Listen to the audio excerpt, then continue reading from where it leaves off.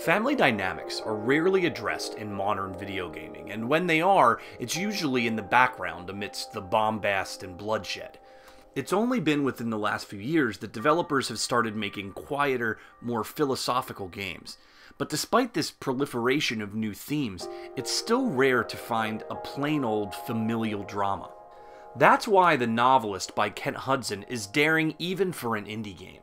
It's narrow in scope, featuring only 3 on-screen characters, the family in question, and a very plain setting, a vacation home off the coast of Oregon. However, the magic of The Novelist is that its minimal scale allows it to really focus on character. By the time you've completed the game's chapters, you really know the members of the Kaplan family intimately, and you're invested in their stories. Dan Kaplan is a budding novelist with a few publications under his belt. However, for the past few weeks he's been dealing with intense writer's block, and to deal with it, he's brought his family to this secluded little beach house. Dan is an imperfect character with a drinking problem, and he tends to ignore his family more than support it. Dan is the primary protagonist of the game, and it's his choices that most deeply impact his wife and son.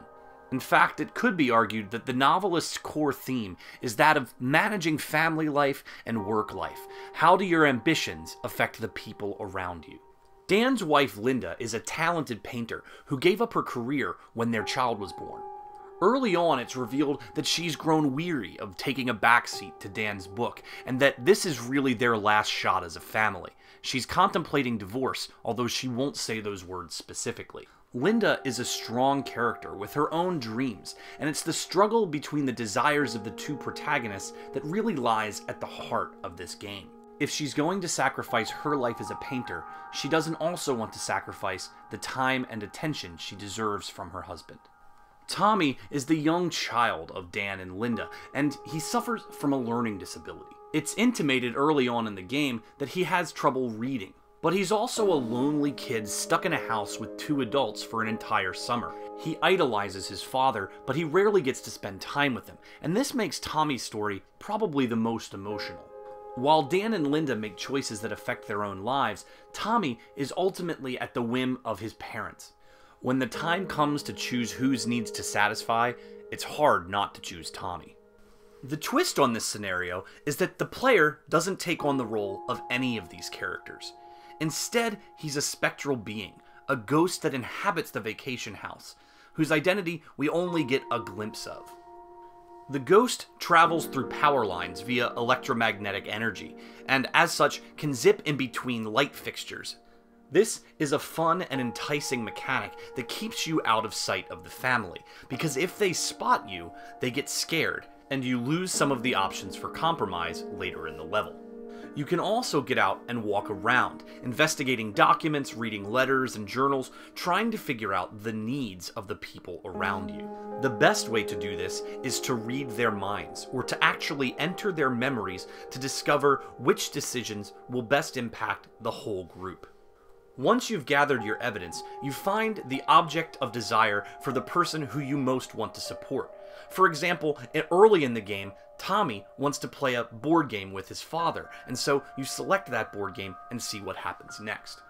If you haven't been spotted, you are then transported to a sort of ethereal place between timelines. Journals of former residents and owners are strewn about the house during this time period, allowing you to really dissect the history of hauntings in this location.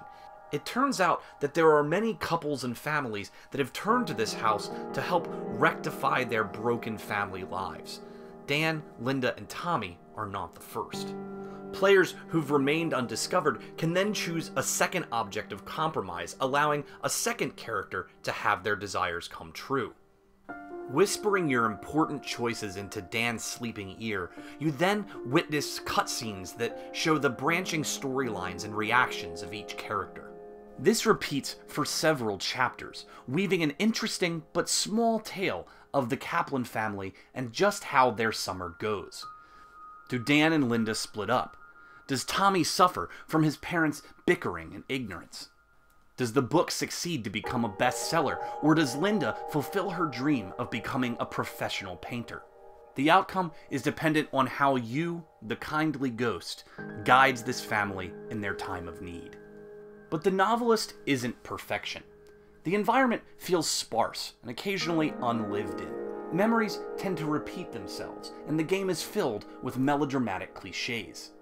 What I'm trying to say is that real detail would have made this game even more enjoyable. I loved every minute of this experience, but I'm not sure how long it's going to stay with me. Dan is the all-too-common self-obsessed writer.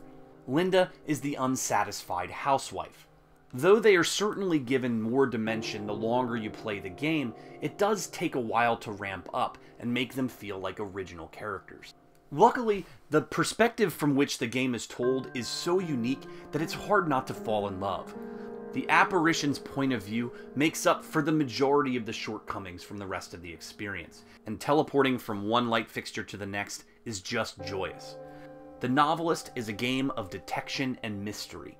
It doesn't rely on violence or sex to create drama. Instead, it's a commentary on parenting and family life, something refreshing in the gaming space. You can start haunting the Kaplans in The Novelist on Steam or on other digital distribution platforms.